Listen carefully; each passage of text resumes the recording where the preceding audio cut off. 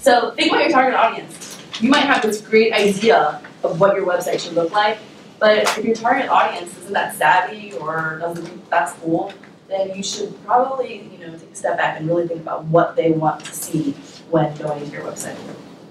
Usability, that's a big deal.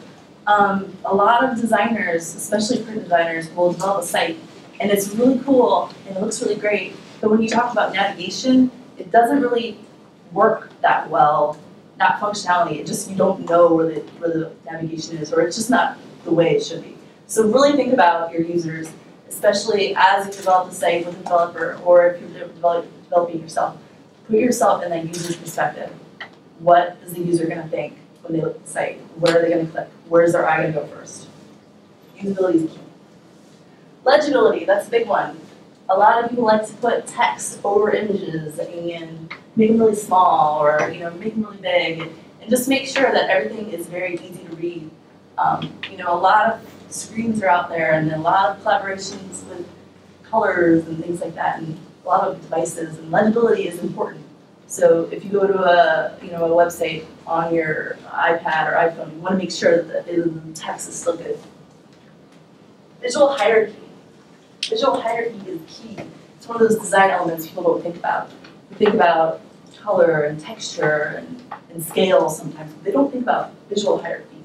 Your most important thing, the first thing you want your user to go to, like let's say the home page, or the home button, or a login box, or a subscribe box, those things need to be visually important. Doesn't mean bigger, it just means visually important. So bright colors, whatever. Make sure your visual hierarchy is in line with what you want your users to do when they go to the website. Speed. When I say speed, I mean loading. Loading on all platforms. You can have tons of visual elements, tons of photographs. That's awesome. I want you to do it. But make sure they're optimized. Make sure your website still loads fast. And then platforms and clients. Look at your websites on all platforms. And this is getting hard because there are so many. And they're constantly making more. So just keep up with it. And that's one of the things when you work with a developer that's going to be key, because they're going to have a lot more experience with working with those things. And there's a lot of cross-browser looking too, because some things don't always work in all platforms too. Why not? Because I'm still working on my site. One of my favorite books is Above the Fold. And it's by Brian Miller, and I actually got to meet him last year at the How Design Conference. Awesome guy. This is my favorite quote from him from that book. It's deliberately constructed white space, not to be confused with leftover, unconsidered, or empty space. It's often overlooked as a useful element of web design. I think that is so big. People don't think about white space as an element of design. That's going to be one of your key elements to make visual hierarchy and usability key, keeping people's eyes where you want them to go. White space doesn't always mean white, though. Here's a great example of white space that's blue. This is flightstar.com. It's built by VE websites up in Champaign. This is a great example of two elements of design: scale. The airplane looks like it shouldn't be all the way over here. It's gigantic. And white space. If there was text over here, this would be become more secondary. So make sure you use your white space well, because that airplane looks extremely important because there's nothing around it, and it's huge. Negative cloud space. Yeah, think about it. So now, go forth. Make awesome websites. There are many tools out there that will help you start your website. And a lot of those are frameworks, plugins, and awesome people too, of course. So how can we make website? How can we make WordPress awesomer? A lot of people go back and forth with frameworks because frameworks, sometimes they have more than what you need. But if you want a great starting point, you can use frameworks to get your site up and maybe mobile. And maybe it'll work with HTML5, and maybe it'll work with CSS3. And you can do some really cool things if you start on a framework. So 2011 is a great framework. It's a theme that's on every single WordPress website, but you can use it as a parent theme to build your new theme.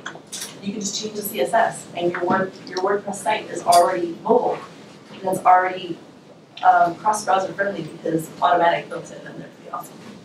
Is that do they charge for that thing? 2011? Nope. It's on every single installation of WordPress. You already have it, so it's pretty cool. Bootstrap, WP.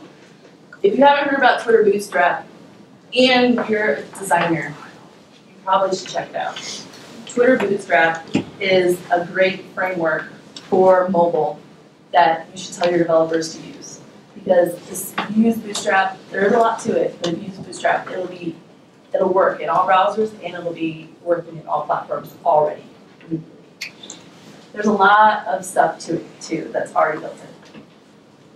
Roots theme is a great starter theme too. It has HTML5 boilerplate and Bootstrap put together, and it's already in WordPress.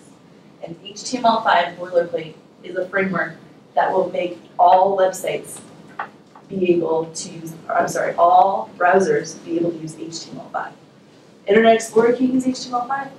Let's use boilerplate. Now it can use HTML5. It's pretty awesome. And there's some awesome things you can do with HTML5. Zerb's Foundation, they have a plugin or a theme called WP Foundation. It's also another framework that is very mobile and has a lot to it.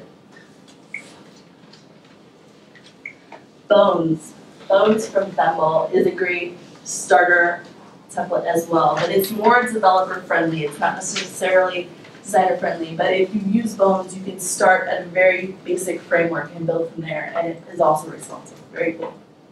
And then I use Genesis framework. I think you should always experiment with frameworks because they're constantly changing. Websites and technology is constantly changing. So I've been using Genesis for about 2 years, and I'm going to start checking these other ones out. I've used 2011, and I've used Genesis. I have not used Roots theme yet, but I'm probably going to go to it because it looks pretty cool.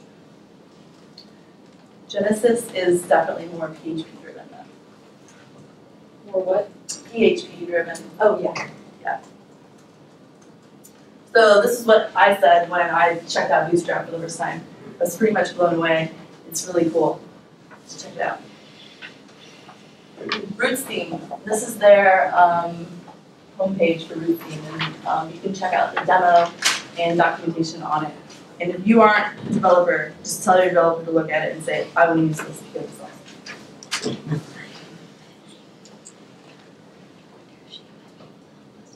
So some plugins. There are 2 awesome plugins out there that will jumpstart your website. Parallax is becoming a really big trend right now, and a lot of people don't know about it. But Parallax is a slideshow plugin for jQuery that utilizes the power of HTML5 and CSS3. It is a slider that is built on layers. So if you use Photoshop and you know how layers work, you can use Parallax to make layers of sliders. Very cool. I can show you an example.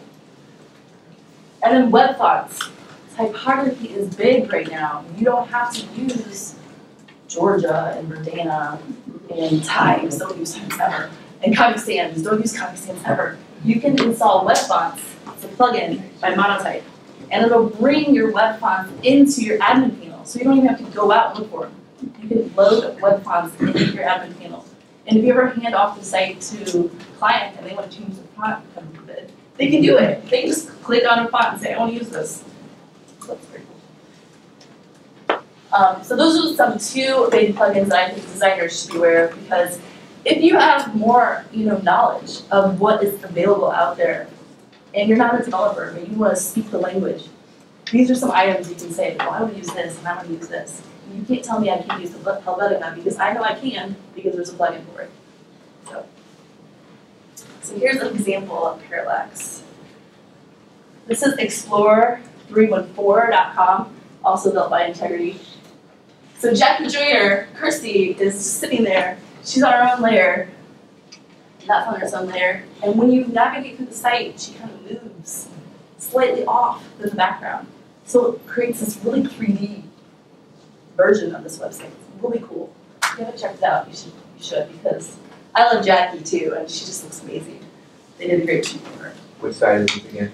Explorer314.com, and I'll bring it up to you. I want to showcase it. Okay. And then here's just an example of a really basic agency site that uses web fonts. I don't know if they use the web font plugin, but they just use web fonts. And so it just creates like, this is completely different than what you would see because it creates a different look than every other website that's using their standard web fonts that are out there.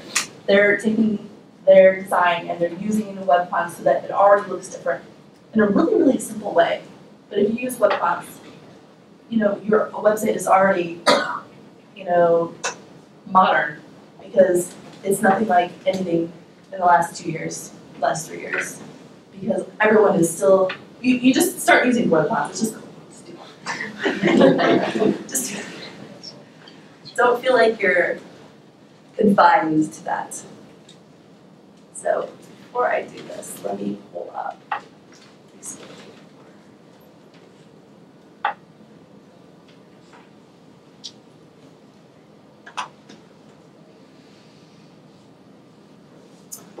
So this is just an example of Parallax, the plugin that I was talking about. And let me show you how it works. So you see she moves slightly off. They built their entire website on Parallax. You can use it for just a slider, but they built the entire website on Parallax. I need to talk to these guys, they're pretty awesome. Whoa. Very cool, huh?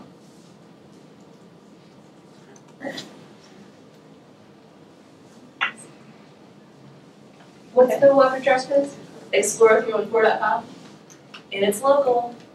We used Parallax for the slider on. Cool. So yeah, I wanted to showcase some local, I had a lot of examples of websites that I wanted to showcase local because I wanted anyone that's involved in sites to chime in. So thanks for chiming in, that's awesome. Have you used Parallax with any of the Genesis themes, with any of the Studio Press ones? I have not used Parallax yet, but like I said, you need to continuously experiment and look and see what's out there because you're gonna get left behind if you don't.